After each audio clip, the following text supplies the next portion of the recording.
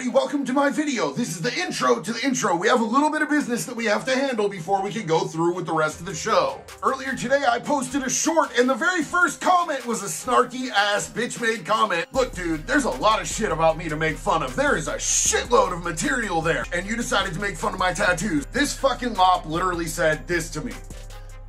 Did y'all read that? It's not there right now. I'm gonna put it in post. And I have spent a lot of money on all of this. I mean, the fucking tattoos, you're not gonna say nothing about these weird ass fucking nipples? Those freak me out. We could have made fun of them together, but my tattoos, you fucking scoundrel. I'm just playing. It's all love, you stupid cockbiter.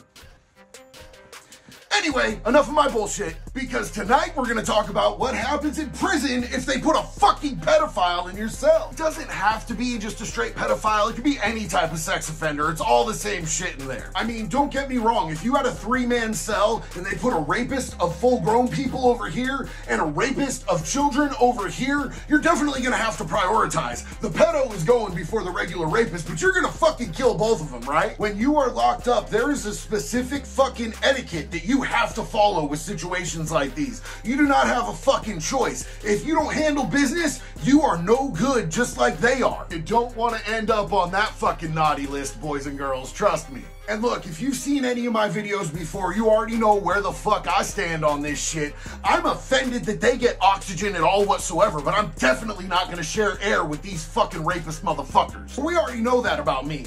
What we're gonna talk about tonight is about a dude who wasn't about that fight life, and he got stuck in there with one of these fucking baby rapers, and he did not want to handle his business, and how the fuck that turned out. What you have to understand is that there are fucking rules for convicts and inmates in prison, and these are not polite suggestions. We are not asking that you conduct yourself in a certain way, shape, or form. We are telling you this is what the fuck you do, and if you don't fucking do it, there are goddamn consequences. And it's not like going to felony court where you might fucking get probation. You're gonna get fucked up all the way. And when it comes to getting celled up with a rat, a rapist, a pedophile, if you don't handle that fucking shit, you are considered a sympathizer, and sympathizers get the same exact fucking treatment. I've seen dudes come in on their 4th or 5th DUI, and they were all right, man. They were considered good dudes until it was time to fucking handle shit, and they didn't handle shit, and then they were just as bad as any fucking baby rapist. It's a zero tolerance type of fucking situation. And listen, I'm not trying to glamorize violence. I'm not trying to say that violence is always the answer. Like, I'm an old ass man now, and I'm not like looking for reasons to go fuck people up, but pedophiles and rapists are an inherent reason to fuck someone up. And if you have like a moral objection, like if you were a pacifist, I respect that on the streets. In prison, nobody's gonna respect that. I would recommend not doing fucking crimes if you won't put your fucking hands up and start swinging. You ain't gotta win, bitch, but you gotta stand the fuck up. So, drum roll please. Brrr, let's fucking go!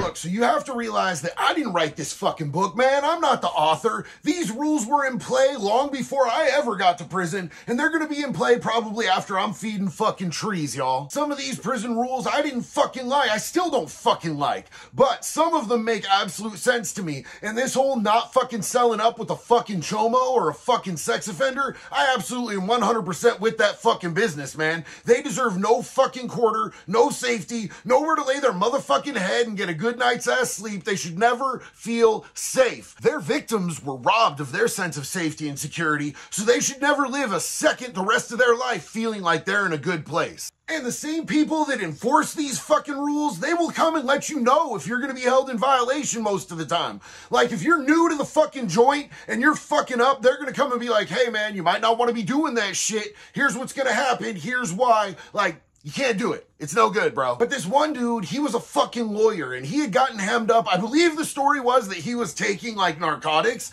as payment and shit like that, and then he was selling to other people. Well, one of those people fucking ratted him out, did a controlled buy, and he was in there on like a fucking sales of fucking cocaine. As prison standards go, that's a solid fucking beef. We got no problem with you. You're straight, man. We'll leave you the fuck alone. But he must have pissed someone in the prison administration off, because they sold him up first off with a fucking freak, man. Stone cold fucking diddler. And some dudes approached him at lunch, man, down in the chow hall. They told him straight up, like, you cannot be living with this fucking dude. You got decent charges. You seem like an all right cat. We're just letting you know right now, like, you got to get him the fuck out of your cell. Kick him the fuck out. Beat his fucking ass, pack his fucking shit, and send him down the fucking tier. Well, this fucking lawyer was an arrogant piece of shit. He told him, you're not gonna fucking bully me. I'm not gonna be fucking told what to do. Do you know who I am? Bitch, it doesn't matter. You're just a fucking inmate now. But they laid it out for him. They fucking told him what he needed to do and what the consequences were gonna be. They told him, man, if you don't get that fucking dude out of that fucking cell, we're coming for both of you. Well, this was at fucking lunch, and the dude didn't fucking listen. He went back in his cell with the fucking dude, closed the fucking cell door, so when they popped those doors for dinner, he had 3 dudes run up in that fucking cell with fucking shanks. They stuck both them motherfuckers. They boot moshed the shit out of both them bitches. They left a fucking bloodbath in that fucking cell. And that fucking arrogant motherfucker that said, you don't know who I am, he was begging, bro. Literally fucking, we heard him all the way down the tier begging to be let go. At one point, he tried to crawl out of the cell and they dragged him back in by his fucking feet. On God, it was the funniest shit I had seen all week. And these dudes were pretty nice guys. Before they fucking left that cell, they let both these dudes know exactly what to say. They prepped these motherfuckers like they were gonna be auditioning for a Hollywood film. So when the fucking COs found that fucking bloody mess in that fucking cell, they told the COs that they had both gotten into a mutual combat. They both got wrapped up, went and did 4 months in the hole each, came out, and they let dude slide after that shit because he had gotten fucking violated and he got served the fuck up. The Chimo, though, that dude's got it for the rest of his fucking natural life in there. So quick bonus story, man. There was this dude that I really fucking liked. He was lame, he was scared, he wasn't really about shit, but he was on good charges and he had a good heart. So I tried to look out for this dude as much as I possibly could. Well, one day his cellie got shipped out and they put a sex offender in his cell. He came down to chow and he said, JD, I don't know what to do. They just put a sex offender in my fucking cell. I said, you gotta beat his fucking ass. He said, man, I'm scared. I can't fight. I'm not gonna be able to take this dude. I said, you gotta fucking try. And this dude begged me for help. So I did exactly what I should have done and I helped him. I got up, I walked over to his fucking new cellie,